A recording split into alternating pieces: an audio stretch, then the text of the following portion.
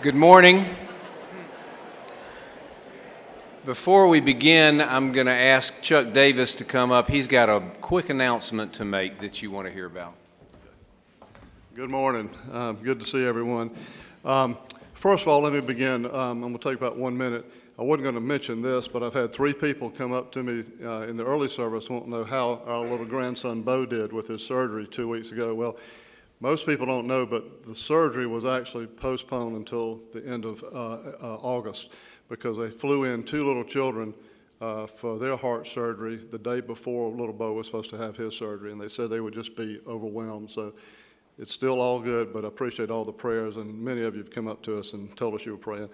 We got back from Uganda the end of the first week in July, had a great trip. Most of you know about it. We had 17 from the church go. It was an incredible week. We just saw the Lord's blessings daily. And so I just wanted to give you a little reminder. You probably saw it in First Things. You'll see it in the bulletins today. On August the 16th in Jackson Hall, for the 6 o'clock service, we're going to have about a 1 hour to 1 hour and 15-minute presentation of the entire Uganda trip. And it'll start off with about a 15 to 20-minute video from highlights from the patients we saw during the week and some of the encounters we had. And then 4 team members will get up and speak for about 5 to 10 minutes each. Reverend Sean Henderson will get up. Victoria Andes will speak. Jameson Barnes, one of our interns, will speak. And my wife, Kathy, will talk a little bit about the eye exams they did. And then we'll end up with Tom Ryan giving about a 15-minute presentation on the current state of the seminary, the African Reformation Theological Seminary in Uganda. And we had some good conversations with Dave Eby, who is the director, and looking at ways that maybe our church may become more involved in the next years with some things that they're wanting to try to accomplish. So August the 16th, hope you can come. It'll be in Jackson Hall. Thank you. Okay, if the deacons will come forward, just to remind you, the offering in Sunday school is for local missions. Well, this is our last summer lecture in the Ordo Salutis, the Order of Salvation. I hope you've enjoyed it as much as I have. It's been really phenomenal. And we've been so fortunate to have just such gifted speakers come and present these glorious truths to us. And this morning we have Dr. Dave Garner, who is going to speak with us about glorification. And I don't know a lot about what he's going to say, but it sounds wonderful. And I'm eager to hear what you have for us. Dave received his PhD from Westminster Theological Seminary and has served in theological education, pastoral ministry, missions, and parachurch ministries since 1986. From 2003 to 2007, he served as director for TE3. Anybody know what that stands for? Raise your hand. Okay. I'll read it to you. Theological Education for Eastern Europe, a regional theological training ministry based in Sofia, Bulgaria. Since 2007, he has taught systematic theology and missiology at Westminster Theological Seminary. And while at Westminster, he also served as pastor of teaching at Proclamation Presbyterian Church in Bryn Mawr, Pennsylvania. I know of 2 books that he's written, and they're on the book cart, wherever that is. It may be in the back. Did God Really Say? Affirming the Truthfulness and Trustworthiness of Scripture, and Sons in the Son, the Riches and Reach of Adoption in Christ. Dave, welcome. Come and open us with prayer, if you would, please.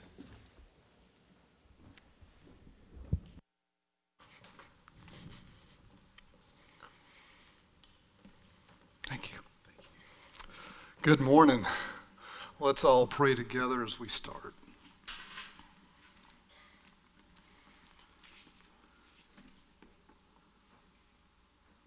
The scope and breadth The height, the depth of your love for us, O God, is well beyond our comprehension. We thank you that you are ours and we are yours. Thank you for your word that discloses to us features of our blessed inheritance in Christ. And oh God, this morning, I pray that you would encourage these, your people, with the glorious truths of glorification. Thank you for these moments. Guide us and direct our steps, we pray, for Christ's sake. Amen. Just one personal note before I start. Want to thank you all as a congregation. My wife is actually here in the front row with us this morning, but our youngest daughter actually lives here in Columbia, is a member here at First Pres, and you all have been just a wonderful blessing to her and thereby to us. And so when you send your baby off to college, nothing more need be said. So thank you. This morning we are surveying what the Bible teaches us about glorification. Let me begin this way. Here's a definition. See if you can recognize what this is. A symbolic depiction emphasizing relationships between elements of some space, such as objects, regions, or themes, end quote. I like to put it a little differently. It's a piece of paper with lines of various colors, words and numbers on it. For those of you who are like me, who live in the GPS age, it's called a map. You remember those? Some of you may still have in your glove box a map. Might want to clean it out. Some of you may remember those long-term trips with the big maps known as the Atlas, stuffed in between your seat and the console. Some of you may have been cutting edge, and you had the AAA triptych. Remember those? But in this GPS age in which we live, we really, in fact, the younger generation, some of them have never used a map. Some of you use your your GPS every day, just to get from your house to work. Some of you use it to get from your bed to your bathroom in the morning. The GPS has really, in some ways, I would argue, rerouted our brains to where we don't think as carefully as we ought about where we are and where we're going. One of the features of a map is that it actually shows you your location and then puts it in the context of where you're going. And in some ways, what we are doing this morning, as we think of the destination of glorification, we are going to see a roadmap that leads to a mind-blowing reality of where all of the people of God are going. So I want to give attention this morning to this map to glory, as it were. It was already introduced this morning in terms of the Ordo Salutis, that is the order of salvation or application of salvation. Some have called it the Applicatio Salutis. And you this summer have, after Derek's sermon at the end of May on the very text that is central for us this morning, walked your way through what has been called the chain, the golden chain of salvation.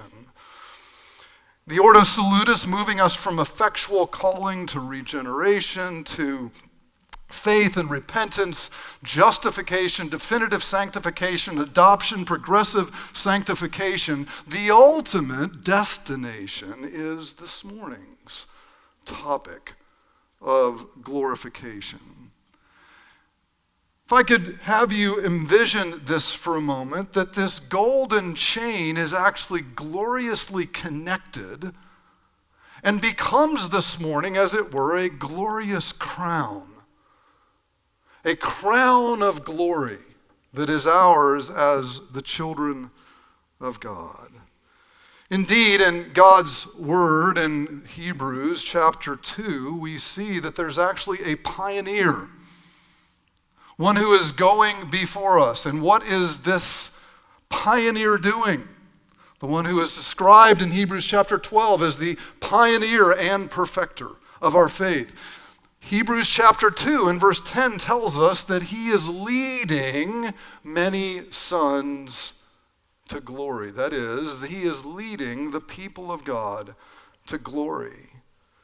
This trailblazer, as Hebrews puts it, who has ascended into the heavenly places, if I could borrow the language of Star Trek, he has gone where no man has gone before. But guess what? He's taking you there too.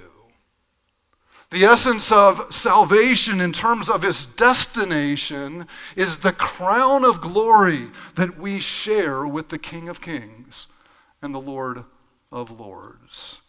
So it is that particular feature this morning that is our focus.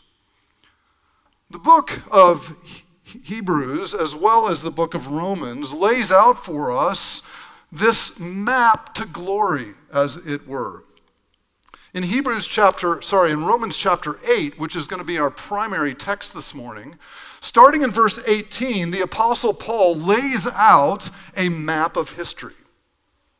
From creation to consummation. From the very beginning, the purpose of God for the people of God is laid out in the construct of beginning, middle, and end. And when we get to Romans chapter 8 and verse 18, I want you to envision yourself at the trailhead. You're getting ready to hike a course, and you see this description on a banner, "You are here." But this is where you're going. And a map at a trailhead often doesn't only tell you how to get there, but if it's a detailed enough map, it will actually explain where the risk spots are. What are the challenges of this hike? This pilgrimage that you're on, what is the nature of it? And Paul in Romans 8 will tell us that we are dwelling right here and now in a world that is characterized by bondage to corruption, to futility, to suffering. This is where you are. But dear ones, I remind you this morning, this is not where you're staying. That there is purpose on this map, to be sure. In fact, Paul lays out in Romans 8 that God is fully in control. His design is personal, purposeful, and perfect. It's personal and purposeful and perfect for the world. More particularly, it is personal, purposeful, and perfect for his people. And by clear way of implication, it is personal, it is purposeful, and it is perfect for you. There is no fumble along the way. And those whom he has justified, he is also making us glorified in Christ. So what we have this morning in this map in Romans 8 is a map not by somebody who studied the landscape and discerned the path. We have the one who created the landscape and designed the path. And he leads us personally, purposefully, and perfectly along the way. Romans chapter 8. Familiar text. Verses 29 and 30. For those whom he foreknew, he also predestined to be conformed to the image of his Son, in order that he might be the firstborn among many brothers.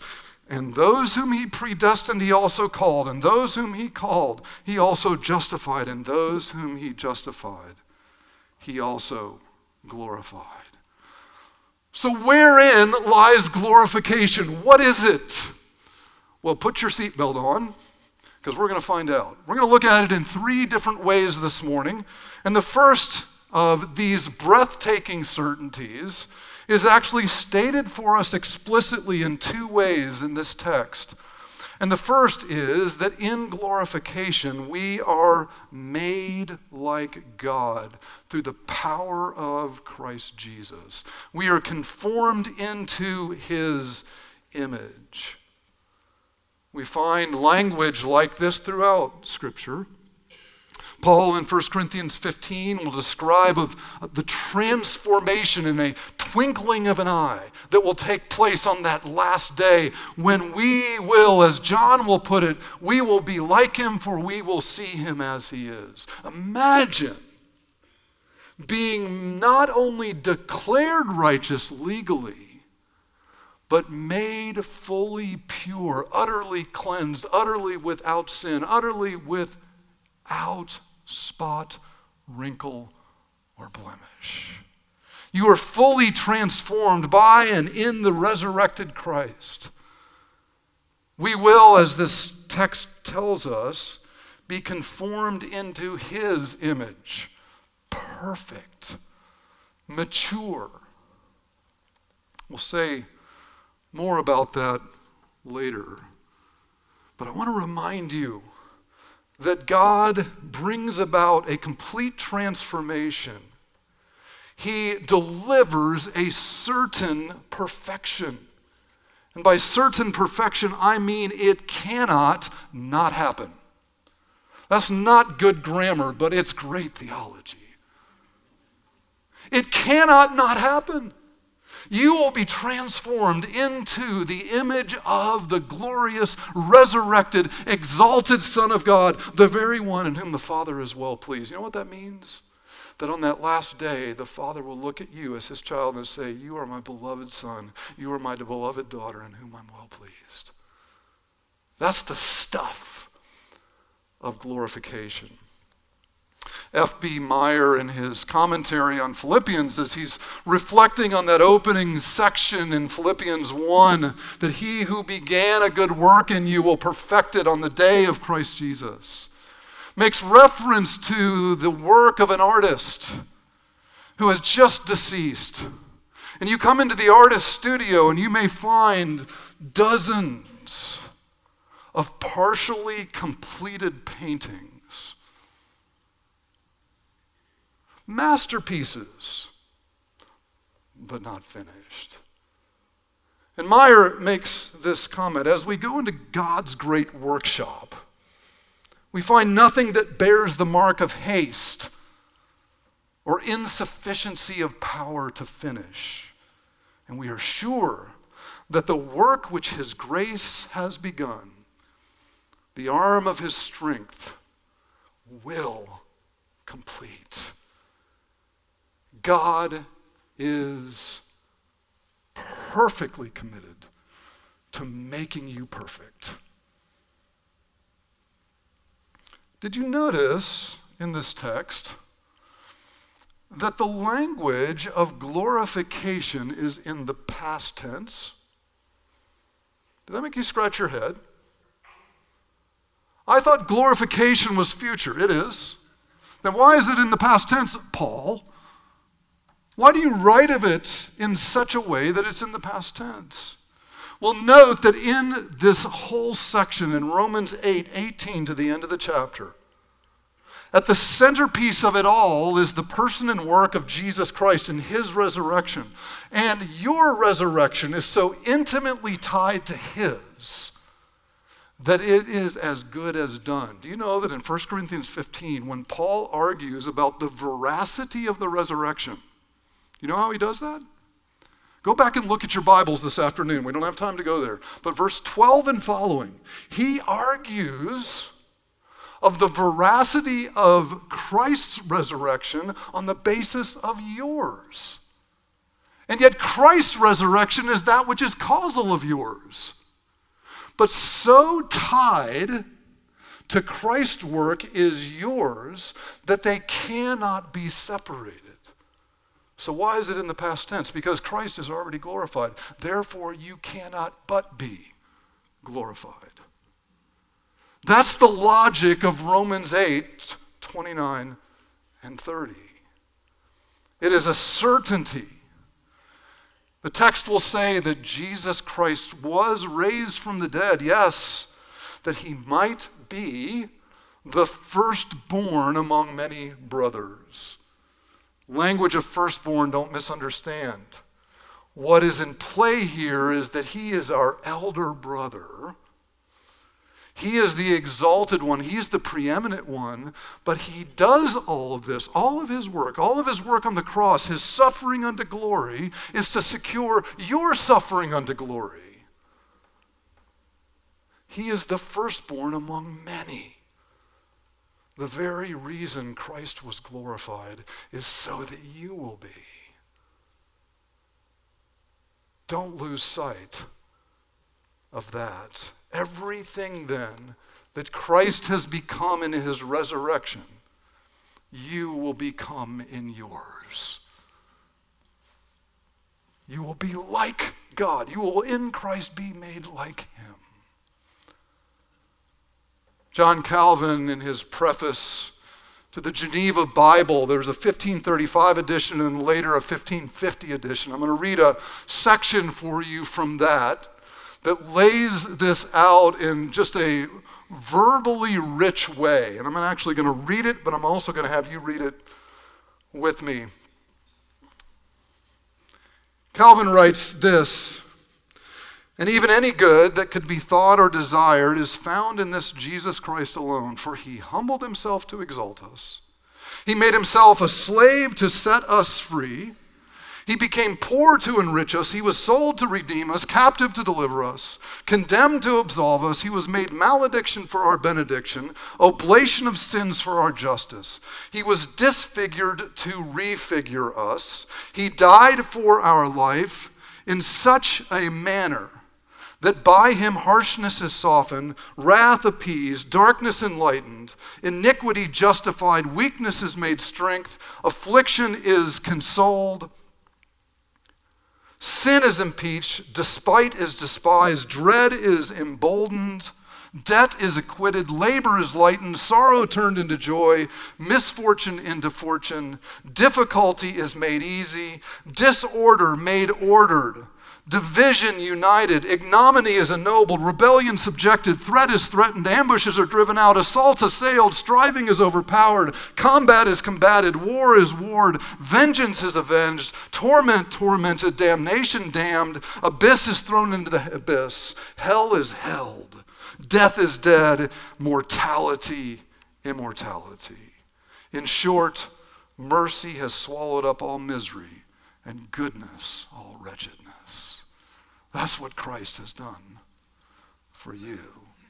Such glorification then cannot not happen. Secondly, not only are you made like God in Christ, you are further to dwell with God in Christ. I hope you've already begun to make some connections in your mind. Image of Christ exalted takes us all the way back to Genesis 1, where the design of God for humanity is that we would reflect him purely and perfectly. And what does sin do? It disfigures us so that our reflection of God is distorted, and it is permanently so until the rightly figured one takes we who are disfigured and turns us into righteous and holy sons and daughters. Thereby, we are now privileged to be in the presence of God. We are transformed, as I quoted earlier from 1 John. We are like him, for we will see him as he is. One of the central themes of the entirety of Scripture is God's commitment to dwell with his people. It's what we call the Emmanuel principle.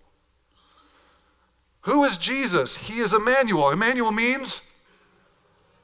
I didn't hear you. Emmanuel means God with us. Think about that.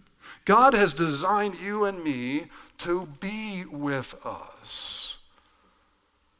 In glorification, that which was thwarted by sin, that which was prevented by your sin and sinfulness, is fully reversed, whereby in the power of Christ's resurrection, you are made to dwell with God. It's been a vision of the people of God from the very beginning of time. Think of Psalm 23. David looks to that day when I will dwell in the house of the Lord forever. Psalm 140, verse 3, the upright dwell in your presence. Romans 8:17. Just before the section that we've been addressing, listen to this. And if children, then heirs, heirs of God and fellow heirs with Christ, provided we suffer with him in order that we may also be glorified with him. Now the latter half of this verse gives us the roadmap to glory. Your personal, purposeful suffering is the God-ordained pathway for you to join with Christ so that you too may be glorified with him. That is the divine prescription, and it is purposeful. God does not fumble with his people. But don't miss this language. We are heirs of God. Let that sink in just for a minute. You know what that means? God is your inheritance. It's not a package of stuff. Yes, we celebrate the Ordo Salutis, all the benefits of our union with Christ. They are beautiful and they are glorious. But they are not to be viewed apart from the personal dimension of God's dwelling with us in and through his Son, Jesus Christ, the one mediator between God and man. That Jesus Christ gives you access to the presence of God. Paul tells us that our inheritance is God. In and through Jesus Christ, we dwell with him because he comes to us. He is committed to Emmanuel because he is Emmanuel.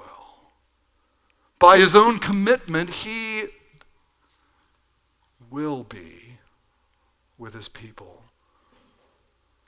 Psalm 73, whom have I in heaven but you?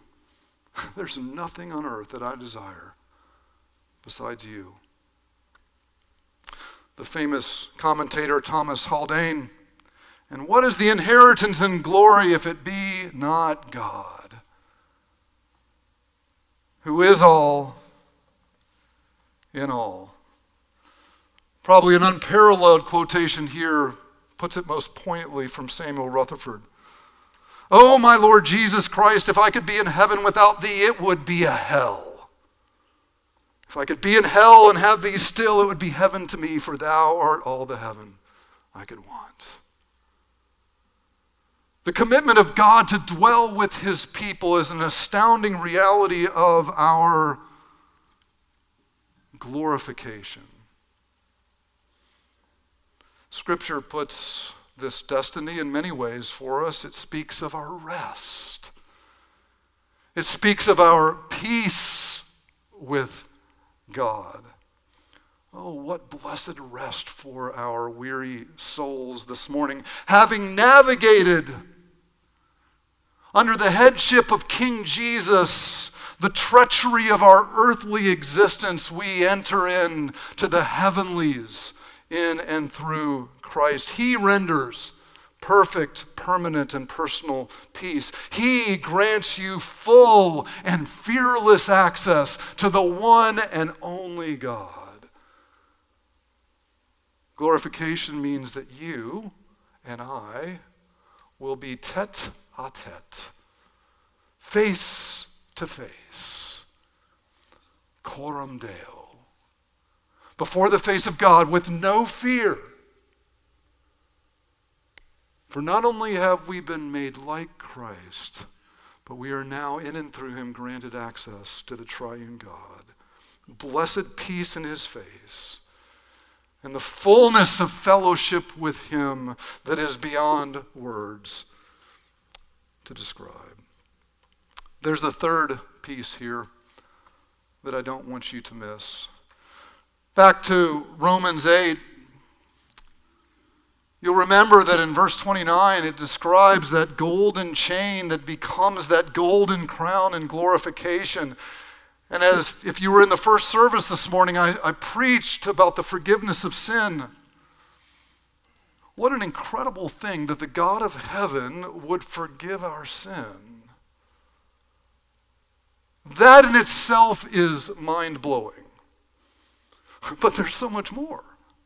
Not only are we granted the forgiveness of sin, but as co-heirs of Christ, we become the royal family. And I don't mean that in a merely puny British sense. We become royalty in the very household of God. In the kingdom of God, you reign as sons and daughters. All of Romans 8 speaks of our adoption in and through Jesus Christ, whereby we become the sons of God. And all of creation is groaning. It's awaiting the final revelation of the sons of God. We'll come back to that in just a minute. But note that the familial language is directly tethered to glorification.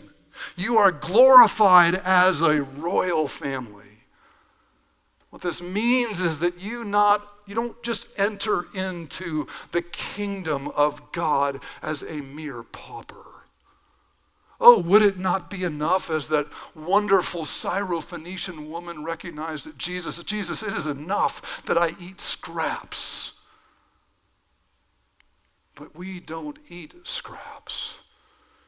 By the power and efficacy of Christ's work for us, we are made like God in Christ. We dwell with God in Christ. But guess what? We also are enthroned and reign. This is perhaps one of the most understated, yet most mind-blowing features of glorification. You are not just granted access into the kingdom of heaven. Paul will tell you in Ephesians chapter 2, having just described the exaltation of the Lord Jesus Christ at the end of Ephesians 1, in that stunning language where everything has been subjected under his feet. Then in chapter 2, he says that we are seated with him in the heavenly places. That's true of you already. It will be true of you fully experientially on that last day. You not only come into God's presence, but you reign and rule with Christ Jesus. Paul in 2 Timothy chapter 2, I don't have this text on the slide, but just listen to this language.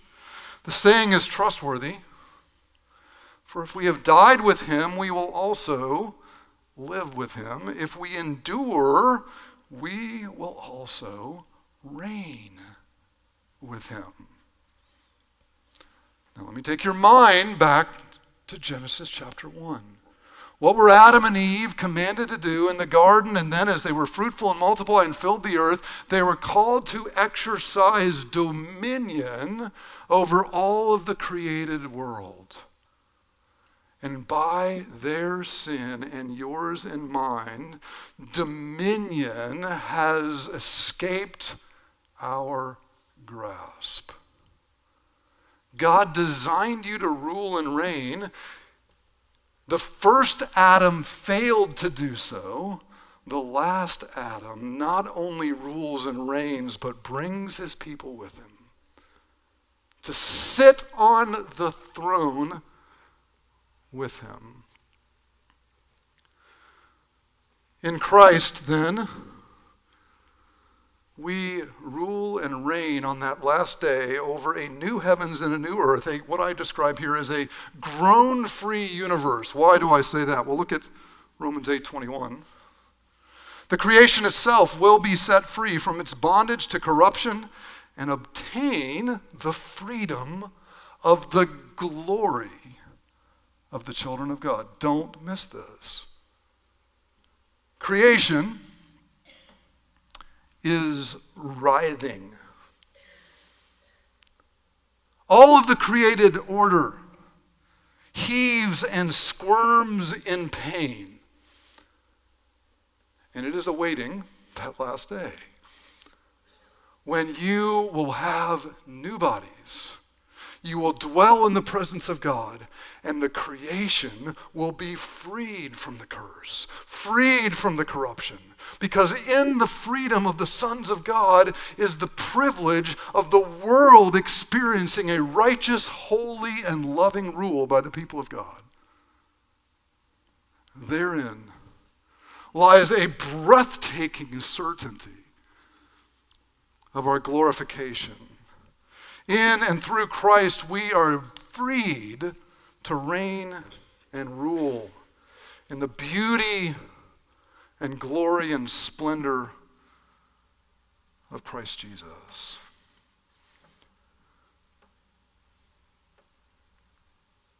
Scripture gives us a map. It gives us a map to glory. Yes, there is the "you are here now" map that says you are in the middle of suffering and pain. But it is a divinely purposed suffering and pain. And when Christ returns and calls all of his people back to himself, when we receive resurrected bodies, when we dwell with God in and through Christ by his Spirit, we will also rule and reign with Christ over the new heavens and the new earth. So, royal son and royal daughter of the King, let me remind you, yes, you are in a place of suffering, but where you are is not where you're staying. God has a glorious destiny. And that destiny cannot not happen. Those who are foreknown, they cannot be lost by the God who has lovingly known you from before the foundation of the world. Those who are predestined to conformity into the image of the Son of God, you will not remain unchanged. You will be transformed. Those who are called of this one and same God will not be forgotten. Those who are justified will not be declared guilty. And those who are glorified, I remind you, that in your justification you are made righteous, in your sanctification you are declared righteous in your justification. In your sanctification unto glorification you are made righteous. What is said of you is now true of you. That's where glorification takes you. That's the power of the cross. That's the power of the resurrected Son of God, who in 1 Corinthians 15 is described as now as the resurrected one, life-giving Spirit. He has given you new life, and he will drop none of those who are his. One of the most phenomenal features of Scripture. What does it call us to do? Even Hebrews tells us to fix our eyes on the pioneer and perfecter of faith. We are always called to look to God, look to Christ. We are called to look to him. But you know what we find when we see him for who he is and what he's up to? Guess what we find? While we are called to be Christocentric and theocentric, when we come to know the God who is, we discover that he is anthropocentric. He is completely committed to you, to his people. Isn't it interesting that as we become self-centered and turn on ourselves, we deny the very thing for which we were created? It is in the gospel that we are freed to discover that God has loved us from before the foundation of the world. And those whom he has foreknown, he is predestined to conformity into the image of his Son. And those same people he calls, those same people he justifies, and those same people he glorifies. You have a certain destiny. What Christ has procured by obedience, you and I receive by faith. So as we move towards our conclusion, I just want you to think with me about some of the implications of this. As royal sons and daughters, you are not just declared perfect in glorification, you will be made perfect. Indwelling sin will be given its final eviction notice. No longer will you be tested. No longer will you be tempted. No longer will your thoughts be cluttered by self. Your heart will be unburdened by shame. Your will uncorrupted by subterranean subterfuge. Your motives unmixed. Why? Because you will have the living water of Christ pouring through you. Your body, imagine this, permanently healthy and whole. You will know no pain, no suffering, no sickness, no deterioration. Your strength will be uncompromised. You will feel good because you are good. Your words will be only holy and constructive. Your deepest and purest impulse will be for the love of God and love of neighbor. Tears will be gone. Joy will be known without any qualification. All of your relationships at perfect peace, without any threat of misunderstanding, without any threat of conflict, without any chance of hurt. Oh, you will hunger and thirst for righteousness, and you will find your soul fully satisfied. You will sing with pure joy. You will worship the triune God with mind and heart uncluttered by worldly cares. Your priorities and desires will be perfectly aligned with the will of God. You will delight in the good of your neighbor. You, dear ones, will experience what Calvin describes: where death has died, hell is held. And the blessedness of peace is the very air that you breathe. Therein lies glorification. Let's close the closing of the book of Revelation. As the country singers put it, I've read the back of the book and I know that we win. And here's the language of glorification according to the Apostle John on the Isle of Patmos. As he's reaching the culmination of revelation on the stage of human history. And he writes in Revelation 21, verses 3 through 5, these words, "And I heard a loud voice from the throne saying, Behold, the dwelling place of God is with man. He will dwell with them, and they will be his people, and God himself will be with them as their God. He will wipe away every tear from their eyes, and death shall be no more. Neither shall there be mourning, nor crying, nor pain anymore, for the former things have passed away. And he who was seated on the throne said, Behold, I'm making all things new." And he also said, "Hey, John, write this down. These words are trustworthy and true." So what on earth is God doing now? He is taking you from where you are to where you're going. And that destination is far more amazing than you could ever ask, imagine, or conceive. And yet God in his kindness has given us a little window. Yes, we will be like him. We will dwell with him.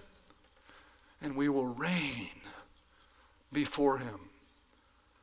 A family of sons and daughters of the living God. And how do we know we're going to get there? Because Jesus Christ, the King of Kings and Lord of Lords, is leading you to glory.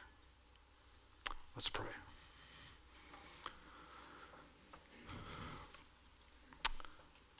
These words are more than we can even begin to comprehend, oh God. But we thank you. Your grace is astounding. Your kindness unimaginable.